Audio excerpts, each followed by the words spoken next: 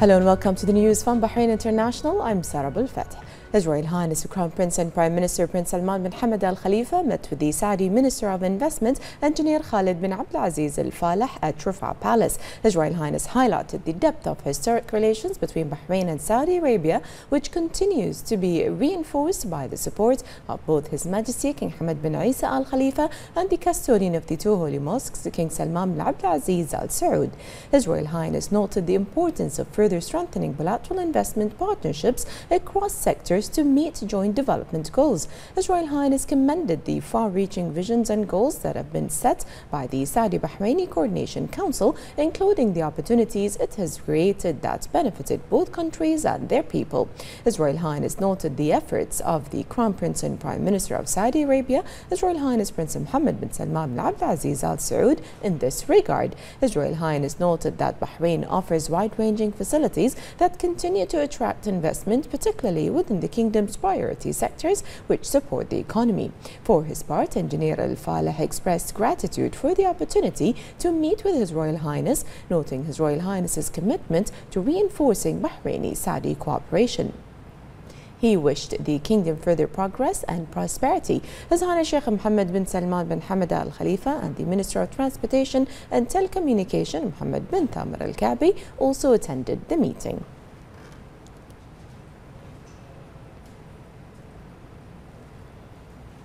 His Royal Highness the Crown Prince and Prime Minister Prince Salman bin Hamad Al Khalifa attended the 7th edition of the Prime Minister's Award for Journalism held under his patronage. His Royal Highness noted that the media is an essential partner in helping to achieve the kingdom's comprehensive development goals led by His Majesty King Hamad bin Isa Al Khalifa. His Royal Highness emphasized that the press plays a responsible and pivotal role by supporting the kingdom's national economy and by showcasing its wide-ranging achievements on regional and international level.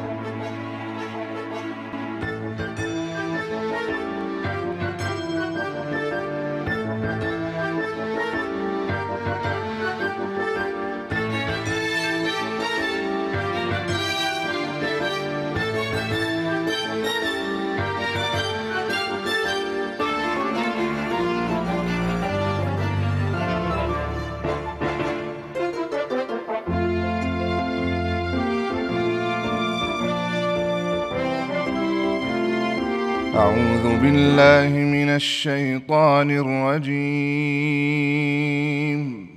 بسم الله الرحمن الرحيم. إن الله يأمركم أن تؤدوا الأمانات إلى أهلها وإذا حكمتم بين الناس أن تحكموا بالعدل إن الله نعم يعظكم به إن الله كان سميعا بصيرا. يا أيها الذين آمنوا أطيعوا الله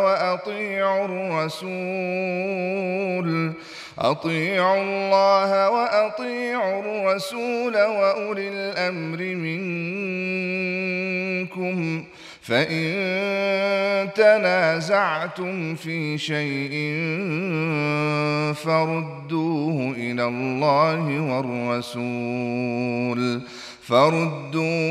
الله والرسول إن كنتم تؤمنون بالله واليوم الآخر، ذلك خير وأحسن تأويلا. صدق الله العظيم.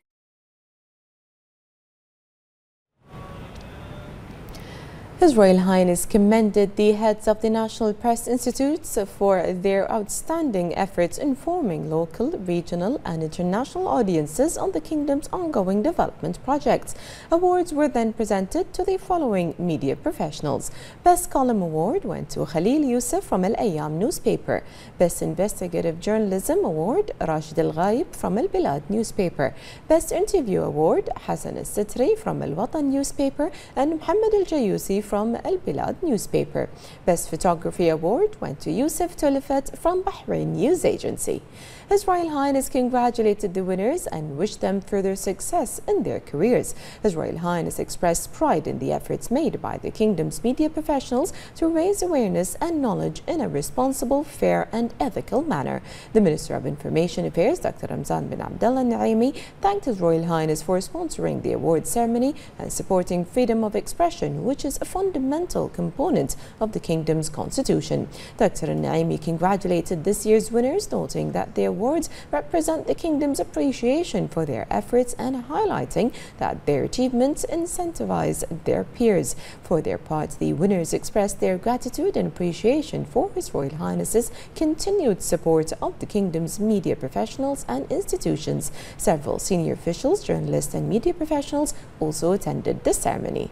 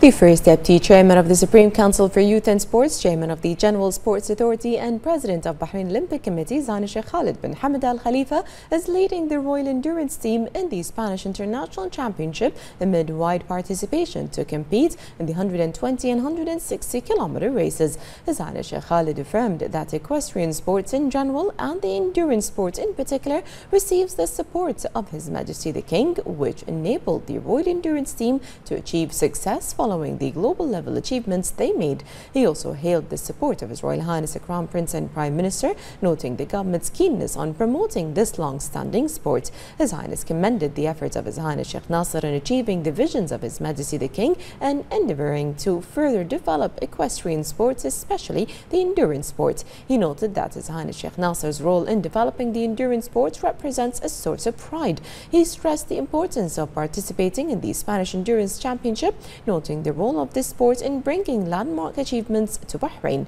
He noted that it is one of the major international competitions that witnesses wide participation, indicating that the Royal Endurance team includes young elements capable of making achievements. His Highness stated that supporting the youth is a priority in light of the keenness on providing the optimal atmosphere to achieve positive results. He wished the team success in the championship.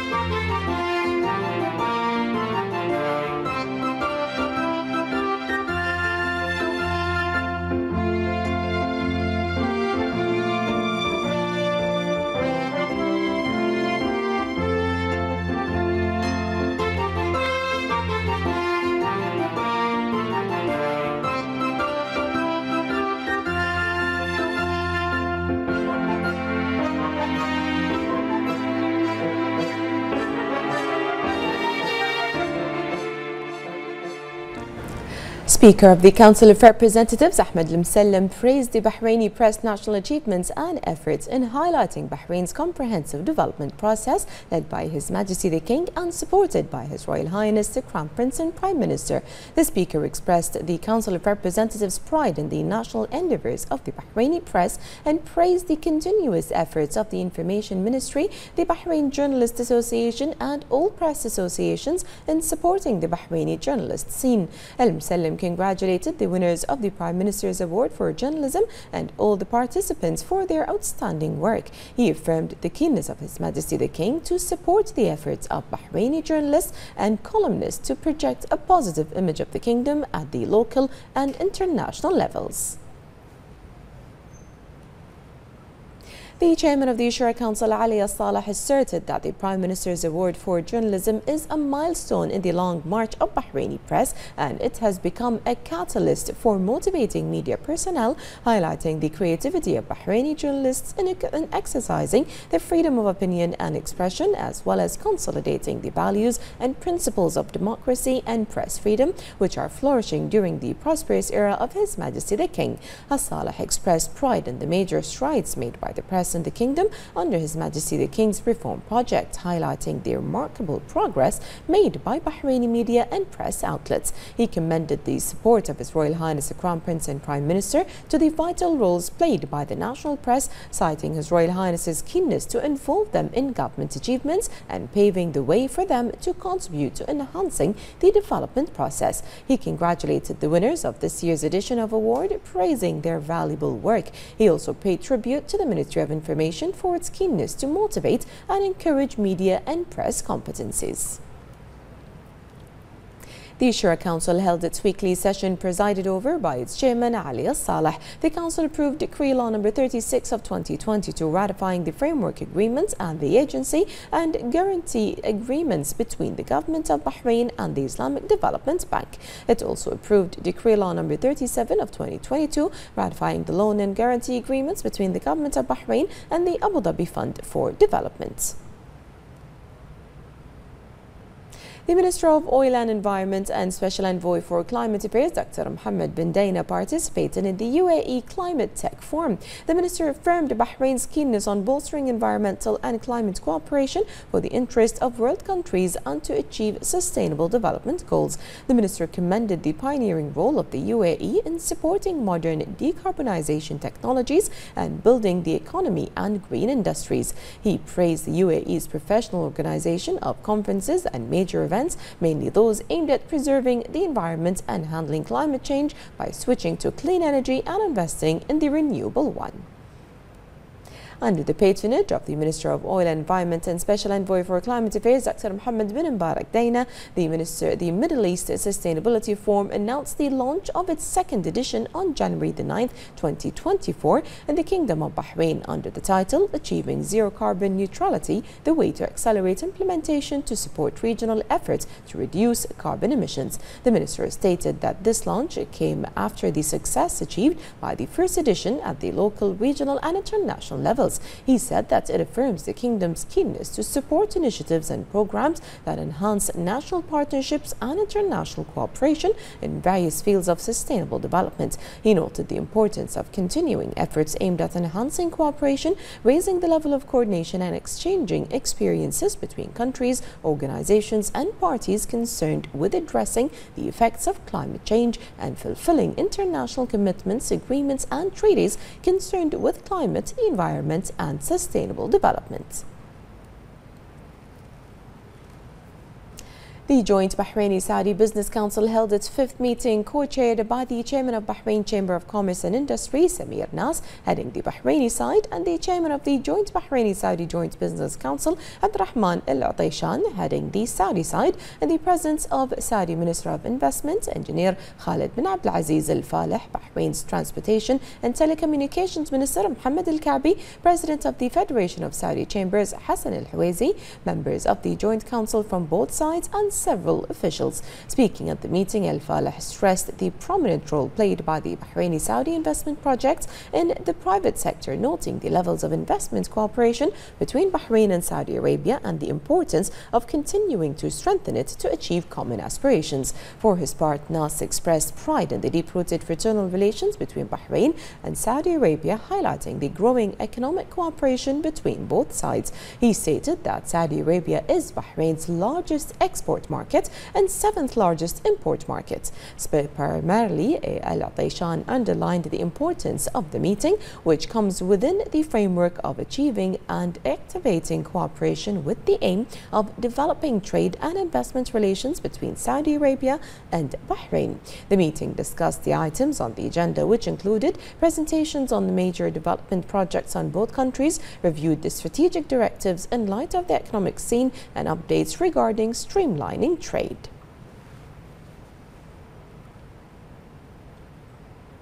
The CEO of Bahrain Mumtalakat Holding Company, Sheikh Abdullah bin Khalifa Al Khalifa, met with the Saudi Minister of Investment, Engineer Khalid bin Abdulaziz Al Faleh. They reviewed aspects of enhancing cooperation with the sovereign investment institutions in Saudi Arabia. They discussed investment opportunities available in Mumtalakat's investment portfolio companies, which will support its efforts to contribute to the national economy and promoting investment in the kingdom. Sheikh Abdullah stressed the importance of the role of the Saudi Arabian Coordination Council in strengthening the strong economic relations between the two kingdoms through the work program of the Council's committees, which will contribute to achieving the vision aspirations of the leaderships of both countries.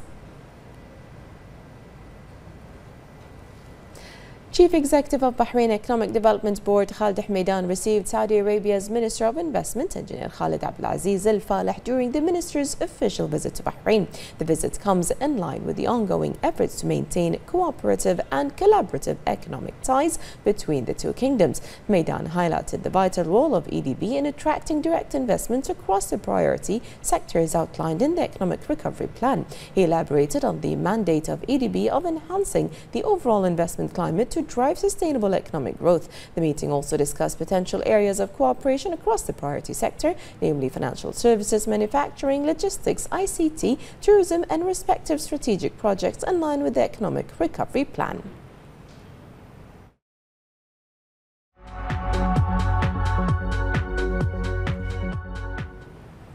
Meanwhile, representatives of Sudan's warring parties will resume talks today on how to implement plans to deliver humanitarian aid and remove troops from civilian areas. The parties will remain in the Saudi Red Sea city of Jeddah to start the next phase of the negotiations after agreeing on Thursday to the plan to protect civilians. The kingdom has also invited General Abdel Fattah al-Burhan, head of Sudan's Transitional Governing Sovereign Council, to an Arab League summit which is scheduled to take place in Jeddah on May the 19th. Sudan's civil aviation authorities said the Sudanese airspace will remain closed to all traffic until May 31st. The authorities said in a statement that humanitarian aid and evacuation flights would be exempted as long as they obtain a permit from relevant authorities. Sudan's airspace was closed to regular traffic after a military conflict erupted between the country's army and the paramilitary Rapid Support Forces (RSF) in mid-April.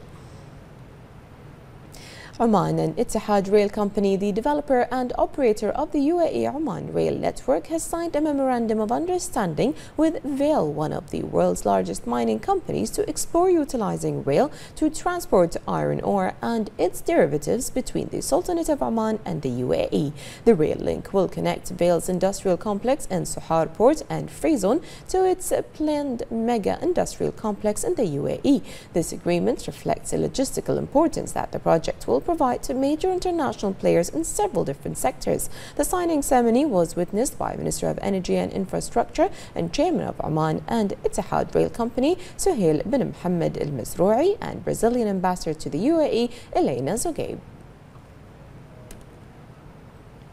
And Turks voted today in one of the most important elections in modern Turkey's 100-year history, which could either unseat President Tayyip Erdogan or usher in a third decade of his rule. The vote will decide not only who leads Turkey, a NATO member country of 85 million, but also how it is governed, where its economy is headed amid a deep cost of living crisis, and the shape of its foreign policy. Opinion polls give Erdogan's main challenger, Kemal Kılıçdaroğlu, a slight lead, but if either of them fail to get more than 50% of the vote, there will be a runoff election on May the 28th. Voters will also elect a new parliament.